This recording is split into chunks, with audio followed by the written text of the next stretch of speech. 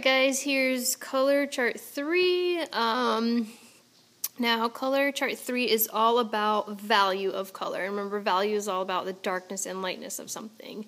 Now I filled in this first part up here just to show you what it's about, because every year my students get really confused about this, okay? So when you're filling in this part up here, you have a couple options.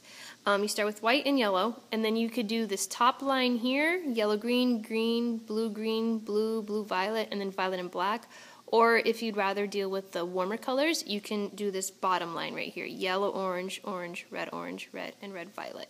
I just went with the top line because it's on top, okay? And I invite you to do the exact same thing, because you just go straight across there. But if you really like the warm colors, you can do that second line instead. So you do white, yellow, and then skip down here and do all these colors, and then go back up to violet and black. Okay, whatever makes most sense to you. If that's confusing, just ask me and I'll explain again. Now the purpose of this chart is for us to think about color and their values.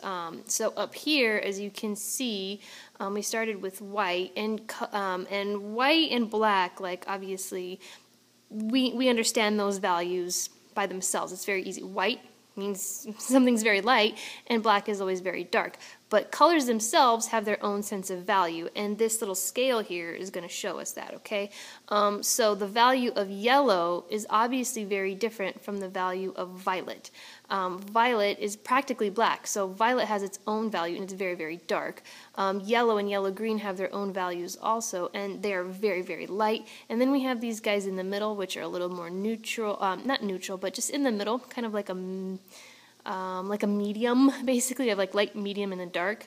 And then we get more and more dark as we go over here. If we do the same thing with these colors here, you'll find that yellow-orange and like yellow-orange is still very light, and then orange and red-orange over here are kind of like in the middle, and then as we get to red-violet, it starts to get darker and darker, okay? Now, this is going to help you when you're choosing your colors for your project in the future, because you're gonna have to figure out the value of your color and how many tints and shades of that color you're gonna need. And speaking of tints and shades, that's what we're gonna work on over here. We're gonna take one color. We're gonna start with blue, and we're gonna do all the tints of it and all the shades of it. Now, if we look at our scale up here, it shows you that blue is a little bit more on the darker side of the value scale. It's considered a little bit more dark. So what that means is that blue, since blue's already kind of dark, it's going to have more tints than it will have shades, because as you're going to see, blue will turn to black really quickly because it's already really dark. So we're going to start with the tints first, and all I have here is my palette, and I have blue, and I have white, and I have black. So I'm going to make some tints with the white first. And remember that when we're mixing two colors, I always like to start with the lighter color first, because it's more easily changeable. So I have this nice little circle full of white, and what I'm going to do is I'm just going to add a tiny dab of blue and see if that changes, see if I get a nice little tint out of it. Now, it might be hard to see on the projector, but I actually did get a little bit of a tint out of it. And you know what, I'm just going to add another extra little bit so that you could see on the projector, because I'm guessing it's kind of hard to see. It probably just still looks mostly white. I can tell you in person it doesn't, but I'd rather you see. So I'm just going to add another extra little dab, and hopefully you can kind of see how it changed now, and hopefully you'll see it on the paper. Hopefully. Now, right here, I've already filled it in with white. And hopefully now you can see a little bit of a change. Oh, it's still not showing up that much, but that's okay. Just gonna have to believe me on that one, okay? Now, next one. I'm just gonna keep adding more dabs of blue as I go across so that I get to blue here, and I can see like a subtle change from white all the way to blue. So I'll go with a bigger dab this time, okay? That changed pretty nicely. Oops.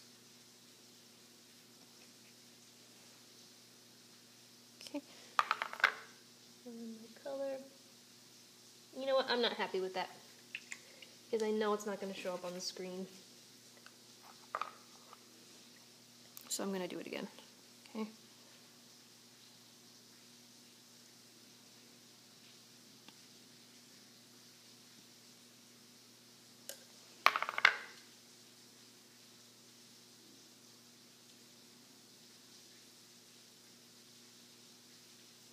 And if you're experiencing what I'm experiencing, which the color's not changing that much, it's probably because I have just way too much white in that little circle. So I'm going to take some off to the side. You start with a big pool of color, and you add little dabs to it. Keep going and going, and then it'll take forever for you to see the changes. So we're going to start out with less paint, and I think that's a valuable lesson right now. So maybe you guys should do the same thing. Start out with less paint. Less is more. Okay. That's a pretty good change. There we go. Okay. Third time trying this square. That's okay. I needed to check and see how that was going. Okay. And there we go. Now we see a better change from here to here. All right.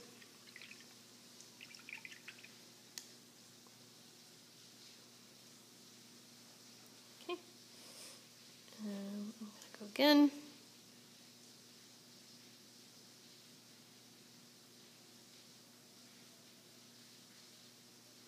That was a good change. Still not enough for me, though. I really want to see the difference between the two of them. So I think I need to be more liberal with my blue when I'm adding it.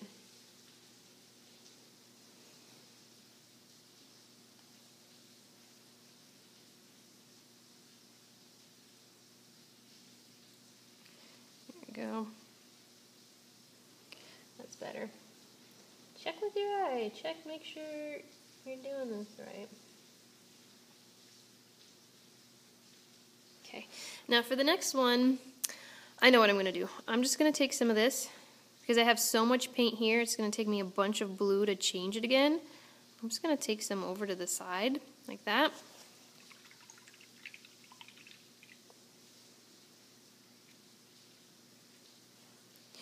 Alright, and take a nice amount of blue, and I think this time you'll really see the change quickly. There you go.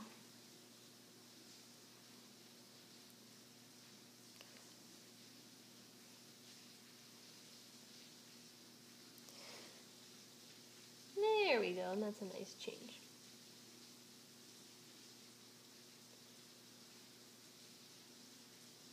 I think I got a little overzealous when I was first pouring out my white. I had a lot of white in there, and it took forever to get it to change because there was just so much of it. So I think you guys should start out with a little bit less when you're doing yours. Now I'll move on to my shades of blue.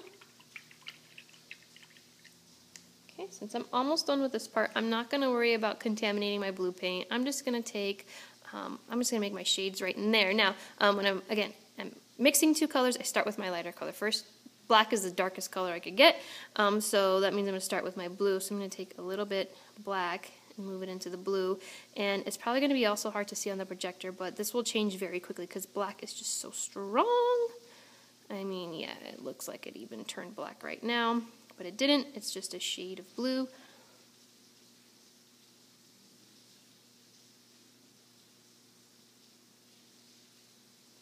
There we go. And last one. Be careful with the black, just a little dab at a time will do it. Okay.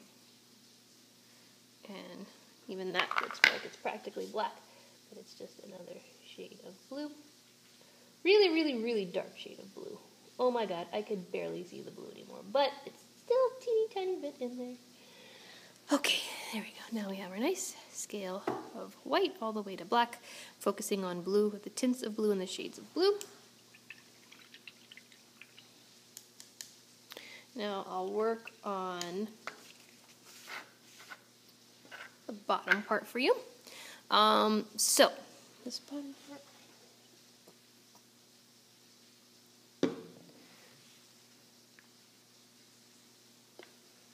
Alright guys, so the bottom part now is a little more tricky. Yellow is probably the trickiest color to deal with because it reflects so much light back into our eyes that It's very, very light, and it's, as you can see, it's like practically white, because it's right next to white. It has the lightest value. Again, it shines so much light back into our eyes. It's just pure light, basically. Now, yellow is going to be a little different from blue, because as you can see, it's lighter. Therefore, since it's a lighter color, you can create more shades with it. Blue was already very dark, so you couldn't make, I mean, it went from blue to black so quickly. Yellow, we can work with a little bit more. We create more shades, and you'll see the tints of yellow are going to be really, really light. Now, this is actually a dulled down yellow, just so you could see it a little better. I just had some yellow, and I added a little bit of purple to it, because that's the quickest way to dull something down. I'm going to start with the tints. 2 colors, here we go. We're going to be adding white and yellow together to create tints, and I always start with my lightest color, which of course is the white. And this time I put less white in the little circle, because last time it just took forever to get that white to change. So I'm going to start with a dab of this and see if we can get it to change, which we did. Okay, now it's a really light yellow.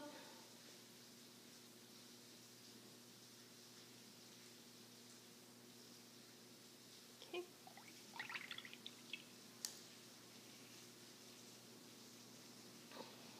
And I'll add another like chunk of yellow in there.